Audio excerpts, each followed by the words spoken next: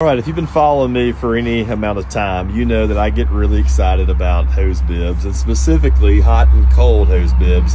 So come out to the job site today, and I realized my plumbers on Friday got the first Woodford V22 hot and cold hose bib installed, or mostly installed.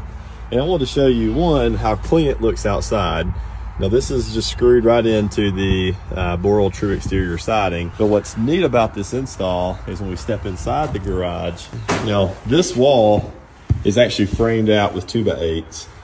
And you can see here where the hose bib is coming into the garage, and we've got a 3/4 hot and 3/4 cold, and these are open already, by the way. So it's gonna work out great. And this insulation, obviously our rot will go back around it, and we have a nice little access panel to put over it. And so in the future, any service work can be done with no issues.